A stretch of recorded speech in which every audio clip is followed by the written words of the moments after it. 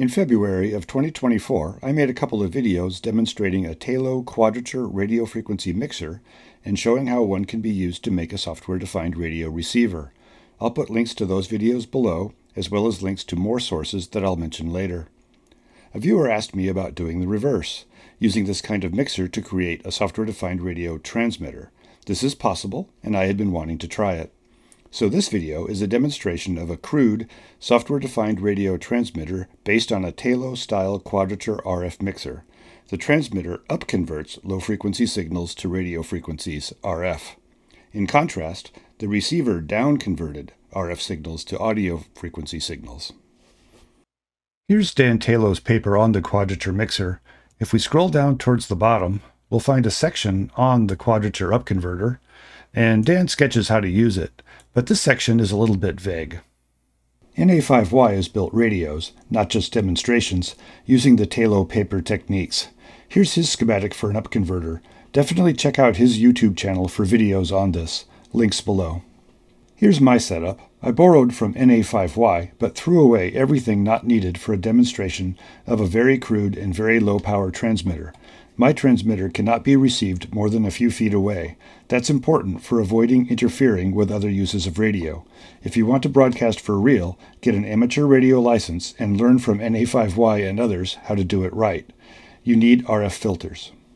My demonstration uses the same SN74LV4052A analog switch chip used in my receiver videos, and an MCP 6004 quad op-amp, and also some resistors and capacitors.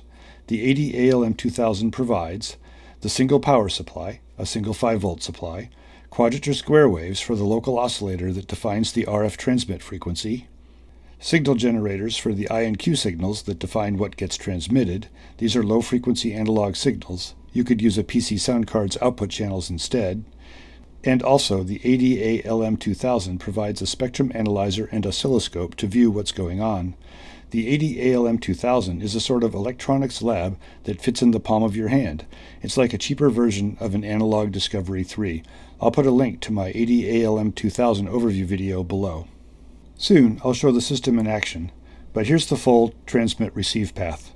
The AD-ALM2000 produces LO signals at 1 MHz and the IQ signals. It's commanded from the Scopy application software on a PC. The breadboard circuit mixes I and Q with the LO signals to form RF, which is sent out the antenna wire. Another antenna wire feeds an SDR Play RS-PDX receiver. Its SDR Uno application filters, tunes, and demodulates the RF and plays audio on the PC speaker. Before diving into the demonstration, I need to say a little bit about how I and Q signals are used to form modulated signals for transmission. We'll start with the case where I and Q are sine waves. After that, we'll examine the breadboard circuit in more detail, and then we'll show the breadboard transmitter sending single sideband AM, narrowband FM, and finally regular dual sideband AM without carrier suppression. But first, let's talk briefly about IQ modulation. By using I and Q signals the right way, many modulations like FM, AM, and digital modulations like phase shift keying are possible. I won't go into this, but I will include links to videos by W2AEW below. But consider this simple case. LO is 1 MHz. Both LO and LO phase shifted by 90 degrees must be fed to the upconverter. Let I be a simple 2 kHz sine wave, and let Q be 0. In this case, we'll see that the RF contains both a 0.998 MHz signal and a 1.002 MHz signal. That's LO plus and minus 2 kHz. These two signals are called sidebands. But now make Q a 2 kHz signal phase shifted 90 degrees from I. Now the RF output has only the 1.002 MHz signal. The lower sideband has been suppressed. This is the basis for a modulation called carrier-suppressed single sideband, specifically upper sideband. Doing this for voice is harder. Voice consists of many sine waves, each of which must be shifted by its own 90 degrees. This requires a math function called a Hilbert transformation, but we won't go into that. Let's look at the system in action. This is the Scopy application controlling the AD-ALM2000. So we'll check its settings. The power supply is set to generate 5 volts, just the single supply. And then the pattern generator is used to generate the LO signal and the LO signal phase shifted by 90 degrees. So you can see here, this signal 0 is LO, and that's 1 megahertz. And this D1 is LO phase shifted 90 degrees. You can see the phase shift. And then for the signal generator, that generates I and Q. The orange signal is I. And so that's set to generate a 2 kilohertz sine wave, 2 volts peak to peak. And Q is set to generate the same 2 kilohertz, but with a 90-degree phase shift. But initially, we're going to disable Q. And then let's see, the spectrum analyzer is up here. So we can run the power supply, turn that on, turn on the pattern generator, turn on the signal generator, and run the spectrum analyzer. And just as we predicted, we see 2 frequencies in the RF. The one on the left here, you can see it's about 998 kilohertz, and this one is 1.02 kilohertz. So that's working as we expected. But now if we go back to the signal generator and we enable Q, the 90-degree phase shifted signal, that should suppress the left signal. And notice that now it's down a whole bunch of dB. So only the upper sideband is not suppressed. So working as we expected. And now we also have SDR Uno running. So that's behind here. If I turn it off mute, you should be able to hear that 2 kilohertz tone. So back on mute, and you can see that SDR Uno is tuned to 1 megahertz with upper sideband modulation. So it's all working as we expected. Here's an LTSpice model of the breadboard circuit. It's running at 9 volts instead of 5 and is using different analog switch and op-amp chips. You can pause and have a look. You can run this model and have a look at the FFT. It also gives the expected 2 output signals when Q is disabled, so that's helpful. And here's the actual breadboard circuit, but still showing the wrong analog switch chip.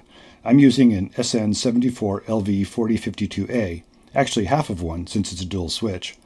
NA5Y uses both switches on a dual part, but that requires his filter and RF combining circuits that I skipped.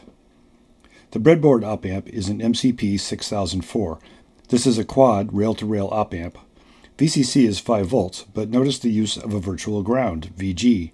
It's created using the voltage divider on the left. VG is 2.5 volts. I and Q center around it. LO and LO shifted 90 degrees are actually digital control signals. See my first video on the Tayloe mixer for how that works. It's the same here. Notice on the lower left that I and Q are capacitively coupled to the 80ALM2000 signal generator pins. This prohibits the use of constant I and Q signals and complicates doing plain old AM where the carrier is not suppressed. I use a trick to make that work. I'll show it later. The op-amps are all unity gain inverting amplifiers. The left 2 just serve to buffer I and Q from the signal generator. The right 2 phase shift I and Q by up 180 degrees. This way, we feed the analog switch with signals delayed by 0, 90, 180, and 270 degrees. Remember that Q starts out shifted 90 degrees from I. I connect RF out directly to the antenna wire and also to an 80ALM2000 analog input to drive the spectrum analyzer. It's all pretty simple, but to be a good transmitter, I would have to add a low-pass or a band-pass filter to the RF output and perhaps some amplification. NA5Y shows this, but it makes the circuit much more complicated, and I hesitate to do RF filters on a breadboard. It might work at 1 megahertz, I guess. We're back at SDR Uno. I'd like to try sending voice using some actual modulations instead of just sending sine waves as I and Q, but that means I have to have some source of I and Q data. I could write software to create that from an audio file, or use some pre-existing SDR software, but SDR Uno has a nice feature. If I select this IQ out up here, and what it will do is actually send I and Q data on the 2 stereo channels of the audio output for whatever little region that I've tuned. And then I can use Audacity to process that file and create the files that Scopy needs for its signal generator. So that's what I did. I recorded samples of narrowband FM and SSB and also some regular AM. So let's take a look at that. The Scopy signal generator has a very nice feature. Instead of just producing waveforms, you can click on Buffer, and then you can load a file, and whatever you load will contain the values that will be sent out on the signal generator when you run it.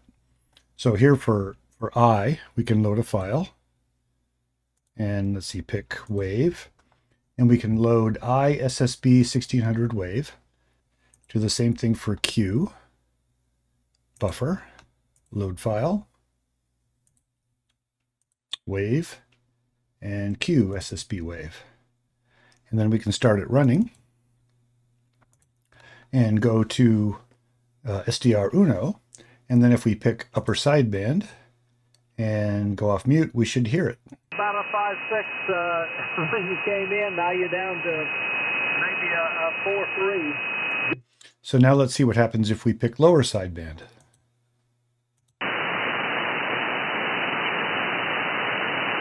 And you don't hear it, and that's what we expect because this is an upper sideband signal. There is nothing on the lower sideband to receive, and that also kind of proves that the 90-degree phase shifting is working for SSB like we discussed before.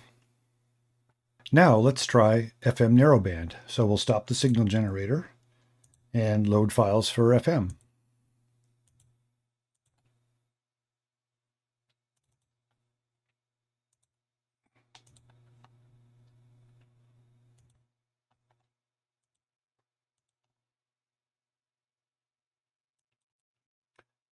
And then start the signal generator and go back to SDR Uno. And now if I unmute, it'll sound wrong because I've got the wrong modulation. But we'll pick FM narrowband. Lows in the mid-70s. South winds 5 to 10 miles per hour. And we hear the signal pretty well. So now I'm going to take it off mute and I'm going to go back to Scopy and show that both I and Q have to be present for this to work. Friday night, mostly cloudy. Lows in the mid-70s. Turning off I. South wind. With a slight chance of showers and thunderstorms in the afternoon. With a slight chance of showers and thunderstorms in the afternoon. Highs in the lower 90s. It's really nice that Scopy automatically keeps the I and Q buffers aligned even though you turn them on and off. It's critical to making this work, so that's a very good feature. I've loaded files for the AM example, and notice that the Scopy signal generator even lets us scale them, so I can set them both to be doubled from 1 volt to 2. And that can be handy if the signals are at a low level. So now I'll run, and we'll go to SDR Uno and try to listen to AM. So I'll have to pick the AM modulation. Let's give him a nice warm welcome, ladies and gentlemen, Michael Salgado. And so you hear something, but if you're sharp-eyed and know SDR Uno, you might have noticed a problem. There should be a carrier right here. And there isn't. We're still able to hear the signal because we're receiving one of its sidebands, and AM can do that. But it would be better if we were tuned so we could see the carrier. So I have to tune like so. And now you see the carrier, and it might even sound a little better. Go with us right now via telephone, directamente desde Las Vegas, Nevada. Let's give him a nice warm... So why do I have to do that? What I did is when I recorded the IQ data for AM, I actually recorded it with the tuning offset a little bit. And that was to avoid needing to record anything that's sort of exactly at the LO frequency. The capacitive coupling of the I data going into the breadboard, I and Q data going into the breadboard, causes that to not work. You can't use a constant value of I or Q. And that's always a problem in this kind of radio design, actually. Things that are right at LO are problematic. So the trick is to tune offset a little bit, and then it works. Via telephone, directamente desde Las Vegas. And let's see, notice all this junk down here in the main waterfall display. That's proof that our transmitter is not clean at all. It's producing all kinds of noisy junk, which would be completely unacceptable in a serious transmitter. So let's go to Scopy and turn off the signal generator.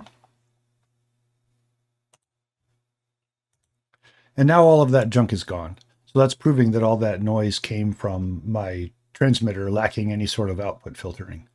So clearly that's not a good thing. But it's amazing and good that you can use it for a demonstration and hear things as well as you can. So now with the transmitter off, these are all just local AM stations in my area. And that's a little bit of noise there from the LO. The last thing I want to do is to show you I on the oscilloscope. So I've switched the signal generator back to using the sine waves. So we can go to the spectrum analyzer and see the peak that we expect. So this is the rightmost peak and the left one is being suppressed.